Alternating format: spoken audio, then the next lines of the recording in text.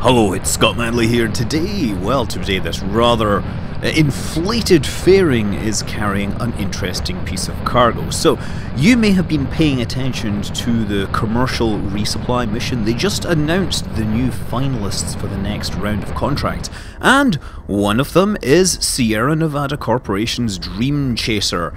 And it really is a dream come true because, hey, it's a space plane, and space planes are automatically way cooler, they look cooler, they have to be aerodynamic, they look like real spaceships, the kind that Flash Gordon would fly around in. Now, to satisfy the requirements for the commercial resupply missions, they had to add an external cargo pod to the rear of it. That's what's attached there. It includes solar panels, it carries about 3 tons of cargo, I think, and it'll also carry stuff on the outside here. Now that is not designed to return, but the rest of the spacecraft is, and it carries just under 2 tons of cargo inside it in a pressurized environment.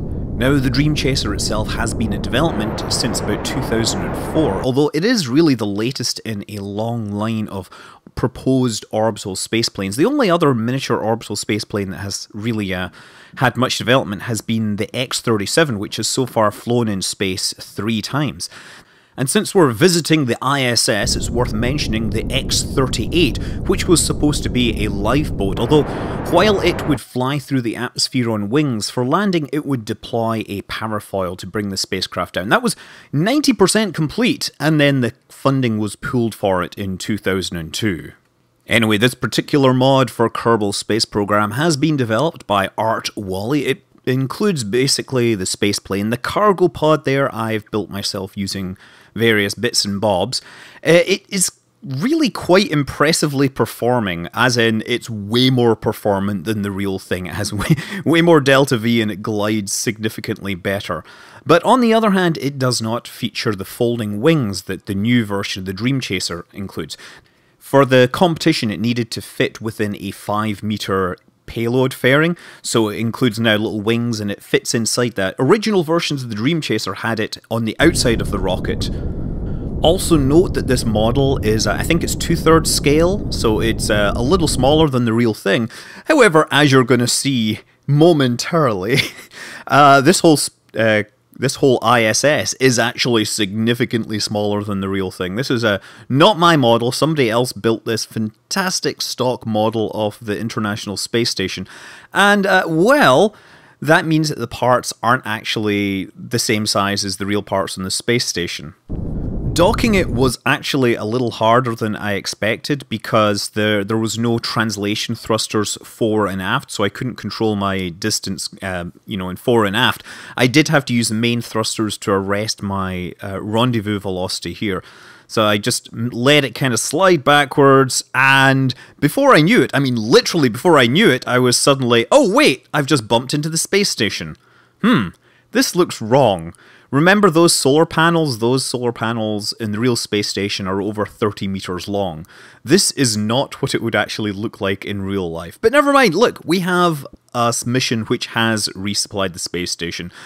And it does look pretty cool, but one of the less cool things about this is actually the Dreamer mod. In a rather controversial move last year, the Sierra Nevada legal team sent a cease and desist to Kerbal stuff saying, please don't host this mod because it's using the Dreamchaser name. So the mod has changed its name to the Dreamer mod, it's removed all mentions of Sierra Nevada Corporation, and instead we still get to fly something that looks pretty much like the real thing, but isn't actually using the real name. And honestly, I suspect it's just, their legal department doing their job and not actually knowing what social media or anything is, so I wouldn't necessarily imagine that there's any malice involved here. Anyway, I decided that I was going to try flying a re-entry on this. So the cargo pod is not designed for re-entry, but it is going to be ditched back in the atmosphere. So you can put a few tons of trash inside it and have that dropped into the atmosphere by the Dreamchaser. All we do is use the main engines to bring the periaps down to 35 kilometers, and then we turn around to a suitable re-entry attitude. And then from this point on, we pretty much wait for us to, well, I wanted to wait for the sun to come up before I ditched this thing, but then I hit the atmosphere, so, well, I decided let's ditch it early. There we go, decouple the node, and watch it drift away just as sun rises. Ah, perfect timing. The sun rises, and now we have to fly this thing home. It is a glider. There is no propulsion left on this, in theory. I mean, I guess there might be propulsion. It does have engines on it, and the engines are worth talking about because they are hybrid rocket motors. Sierra Nevada were actually developing the engines for Spaceship Two, but then Virgin Galactic changed their mind and decided to build their own engines in-house. But they're essentially throttleable engines that can be relit a couple of times, so it gives them flexibility, but also they're very stable. The propellant is very stable, so it's good for long-term storage. It can stay in orbit for a long time. So the Commercial Resupply Program has two other winners. We have Orbital Sciences, ATK, with their Cygnus spacecraft, and of course SpaceX with their Dragon spacecraft. And it's interesting to note that they all kind of have their own advantages and strengths.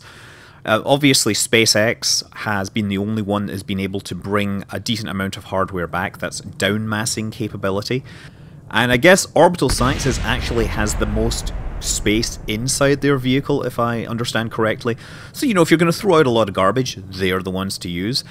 And the special thing that Dreamchaser brings to the table is the ability to bring hardware back and essentially land it on any long runway. Obviously, you have to stop other aircraft landing for it, but, you know, if you are really interested in getting your experiment back and putting it into your lab very quickly, they are the right option.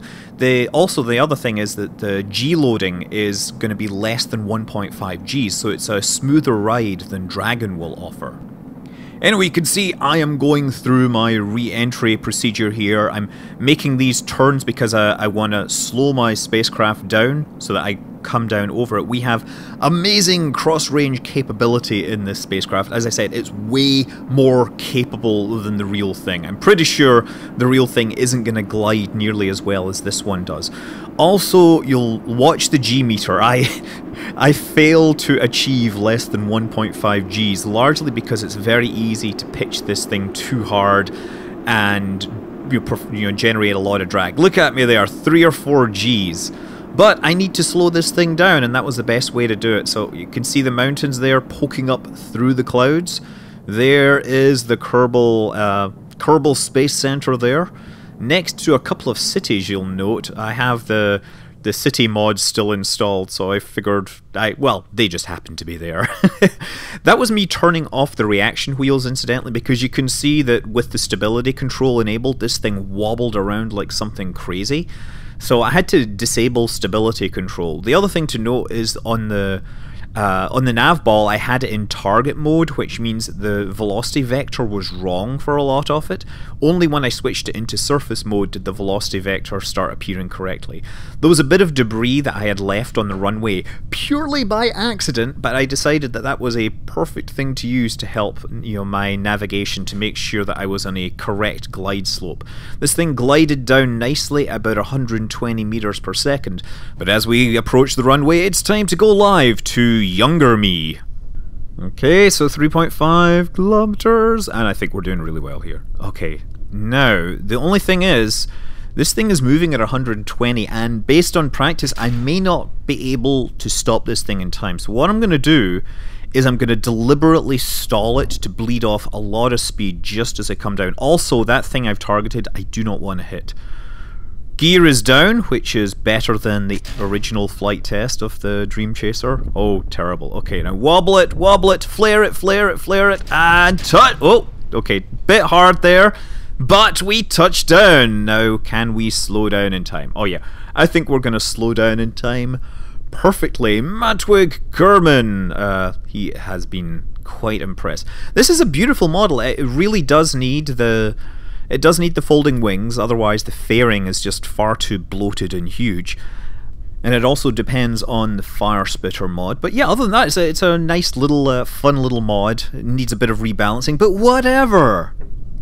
Okay, so I should also point out that it does have a nice little IVA, internal view here, but you do need a raster prop monitor if you want to get all those screens working. But all the same, at least we get the cameras, that's pretty cool. Yeah, look, we get to see stuff going on there. And there's a runway out there somewhere. Yes, we're hitting it just nicely. So that camera, I guess, looks straight down, and that one looks backwards. That's a nice thing to have. Yeah, and there's 7 seats inside this because it's based upon the design that was originally proposed for the Commercial Crew Program, and I should probably pull out of that dive.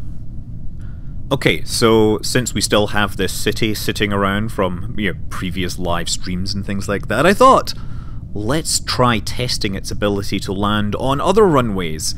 So, see that roadway there? I think that's actually a little longer than the actual runway that we have. It's also narrower, but I think we can hit that runway and land on it. This is our plan. We just got to make sure we don't crash into the city first. This thing actually has way better cross-range capability than the real spacecraft. It glides way better, as I've said. It needs a lot of tuning, I think, to make it fly well. But whatever. Okay, so get that thing lined up here. Now, I think to really do it right, there's a couple of buildings I'm going to have to thread it between to make maximal use of that roadway there. Obviously, we don't want to end up in the water. Nice view from the inside. We can actually see those goalposts that we're heading for. And you can double click as well and look straight ahead to see everything. Look at that. Axial Aerospace. That is the code name here. What do you call it? The Axial Aerospace Dreamer. That's the name. The legally acceptable name. Now we're coming down 400 meters. Try not to hit those big buildings.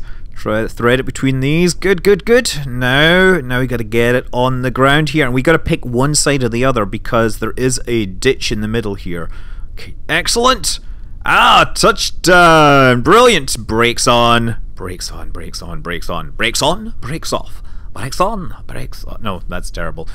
Yeah, Karate Kid, awesome movie that everyone should see. And I, of course, talking about the 1980s version. Oh, no, wait a second. Don't, slow down, slow down, slow down, no. Ah, crikey. Okay, well, that was pretty good regardless. But we could take this a step further. The ability to land at an airport is one thing.